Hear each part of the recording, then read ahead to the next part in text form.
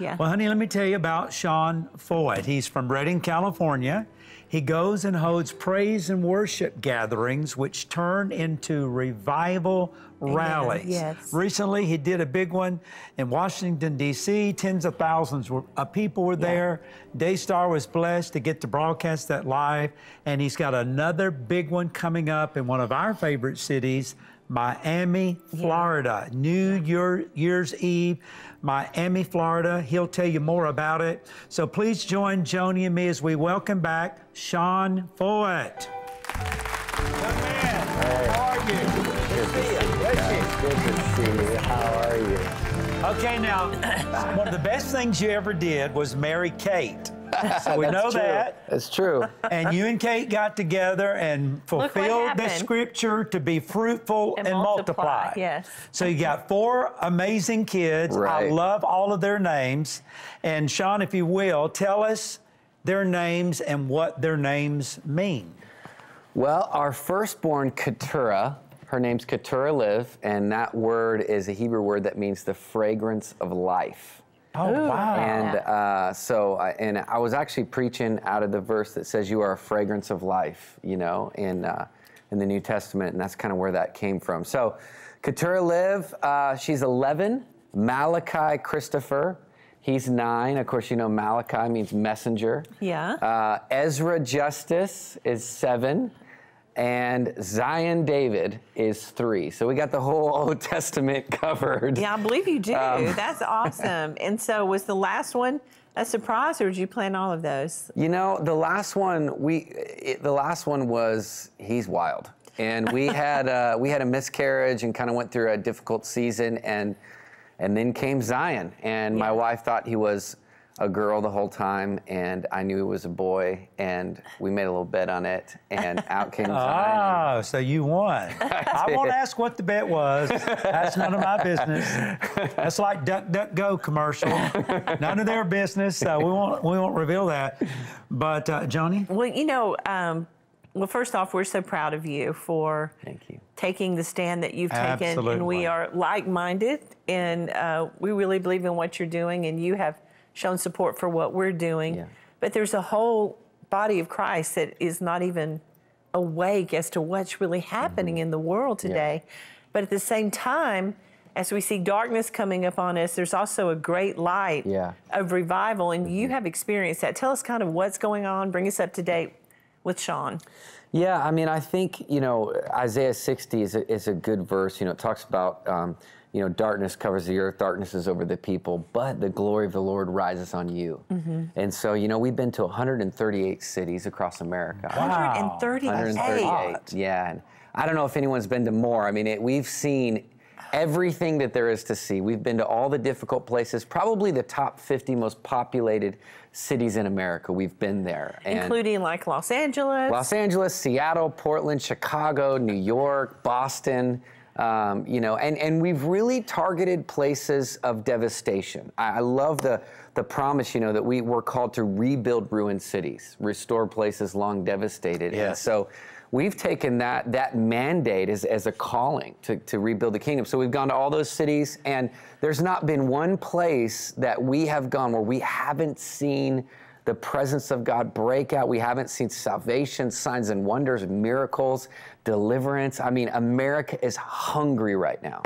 Okay, now, but it has not been without opposition. Oh, yeah. So Christians need to realize, because I think sometimes, and us preachers are guilty of making you think, well, once you become a Christian, you'll never have another problem.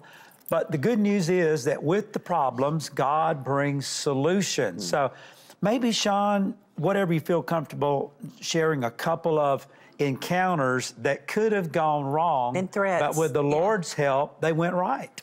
Well, I mean, I think when you've been to, you know, 138 cities, when you've seen every card the enemy has dealt, you know, we've been in the middle of Antifa and crazy, you know, protesters. We've had Satanists throw blood on us. We've had, my goodness. I mean, of course, then we have tyrannical governors and mayors, and they've tried to done contract tracing, and then, you know, the press and every liberal media article has written slanderous stuff about us. But here's the thing.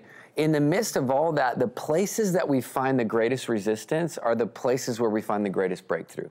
Like, for example, we were in Chicago, and we were there, we had about almost 5,000 people on the corner of Heroin Highway. They call it Heroin Highway, right there by the United Center. And, you know, right next to Garfield neighborhood, one of the worst crime places in America. And that night, we went after full-blown deliverance, right, of this demonic spirit of murder, this, you know, freedom from oppression and drugs. We had drug dealers running off the streets into our meeting, down to the altar, throwing fanny packs of crystal meth, you know, pills, all kind of needles, all kind of crazy drugs, and getting delivered and saved. And so, amazing. You know, God shines the brightest light in the darkest places. Okay, so when that happens, how does that impact you as far as your heart, your feeling, your thoughts? Well, I just feel like, for me, it shows me that God's writing a different story. Like, he's writing a narrative that's different than the mainstream media. He's writing a narrative that, man, if we press in to his presence, if we go after the things of the kingdom, he will show us what's really happening. I believe we're in full-blown revival. You know, Sean, when I think about that, a lot of those people wouldn't go inside of a church because they don't understand church, or they've been hurt by Christians, or they would feel under conviction. So you take the church to them. You take the good news to them. Church has left the building. Yeah, so in an open door, outdoor meeting like that, it's a whole lot easier for them to see and hear and then get touched by God and respond. Yeah, I mean, that's a big part of it. We feel like that the enemy overplayed his hand. And when all these restrictions came down and all these churches shut down, you know, it was like, well, do we need, you know, I led worship at a mega church. Do I need my mega church in order to worship God and to see his kingdom come? No, I can go out on the beach. I can go to the streets. I can go under a bridge. You know, he'll show up anywhere, you know, as long as we're faithful. And so that's what we started to see as a movement, especially in California, where it was the most restrictive, of people just saying, you know what, we don't need the buildings. We don't need our cushy, you know, sanctuaries. We can find God in the middle of the street. I love that. I think we have a clip where actually a woman is bringing her drugs down to the front. So let's watch this together, and we'll let Sean comment.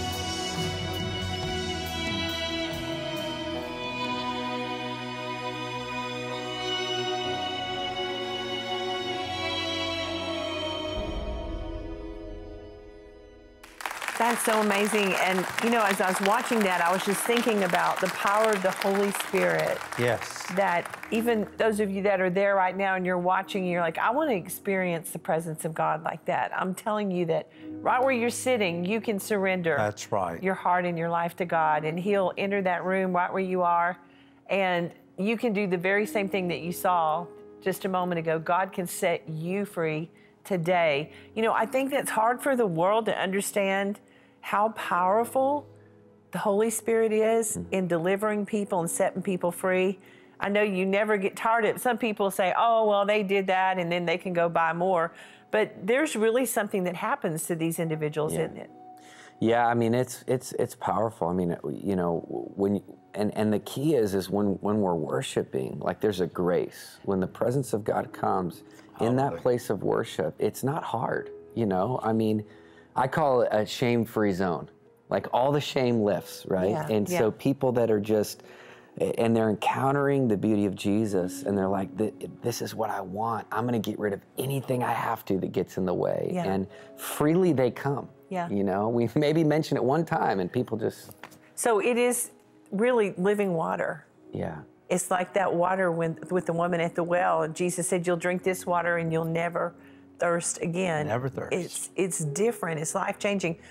I know Marcus is going to ask you about Washington. Before he does that, what's one story that stands out above all the stories? I know there are hundreds, but one that you'll just never forget, something that God did in one of these crusades. Well, I think we were in North Georgia somewhere, and it was kind of like a Tuesday night. It wasn't even a weekend, and we were setting up, and I was tired. We had done like 4 cities in a row, and kind of missed my family. I was thinking, what are we doing here? This is a small town. I don't know if anyone's going to come. Yeah, I always think those things, just being vulnerable. And we're setting up the stage, and you know, we're doing rehearsal and sound check, and there's a car over on the other side of the parking lot, and all of a sudden, one of my team members is running over with the guy out of the car. And evidently, there was a guy sitting in his car and had a pistol, was about to blow his head off. Oh my goodness. And he heard the rehearsal, not even the words, just the rehearsal begin, and the presence of God came over him. And he put down his gun, and our team got him out of the car. He came down, he gave his life to Jesus. He got freed. That night he got baptized, set free, and he's still plugged into local church. Wow, that's amazing. There's hope for you. If you have a need in your life, anything like what's been described today, call that number or go online, and we're going to pray for you. And Sean will pray for you at the end of this program. Well, Sean, you were in a pivotal place at a pivotal time, our nation's capital. We've got video footage. Let's show that and just talk over it and tell us why you went there and what happened. Well, this was a God setup, you know. You just can't make this stuff up. You know, getting a permit for the National Mall on September 11th, the 20-year anniversary of 9/11. Getting the opportunity to worship and God in that place at that time, you know, and especially post, you know, the fall of Kabul in Afghanistan, it made it even more. It made it even more special for us to get to see, okay, God, how are you going to redeem this? Like, yes. how are you working in the midst of this pain? And so it was a powerful day. You know, we planted a American flag on every single grave in Arlington that had lost their life in the War on Terror. Wow. We had, of course, a special address by President Trump. We had senators there. We had, you know, we filled the Supreme Court steps with worship. We went to the White House and worship. We went to the Lincoln Memorial and worship. We just took over the city. It was powerful. And I love it that whether you agree or not agree, that you prayed for our current president. We did. Yeah, we prayed for him. Actually, my daughter, she had the most powerful prayer in front of the White House I've ever, I mean, I would just like, it was powerful. She was there early that morning, and I just said, Keturah, I just want you to pray. And there's something about a childlike prayer, you know? Yes. She just released this powerful prayer about God turning the lights on, and that everybody that was scared in the White House, God was going to turn the lights on. It was just like, it was so encouraging to me. Yeah, we are to pray for all of our leaders, whether we voted for them or not, because God loves them. God can use them in spite of what you might think. He really can, and he can speak to anybody. So what about Miami? What's going to be happening on New Year's Eve? Well, Miami is a place that we feel like God is calling us to on New Year's Eve. You know, we love to pick the difficult places. You know, we love to pick the places that people think are impossible. There's a lot of easier places to go in Florida. You know, we love Florida, but God has called us, some people call it the head of the serpent, you know, the center of it all. So we are bringing teams of evangelists, mission teams into South Beach. We're going to be evangelizing, be blasting people with the love of God. Fantastic. And then we're going to end that night with a big worship service. Me and Kim Walker are going to be leading, and we'll have probably some other leaders there as well. All right, we got a video that tells you more about it. Let's watch it together.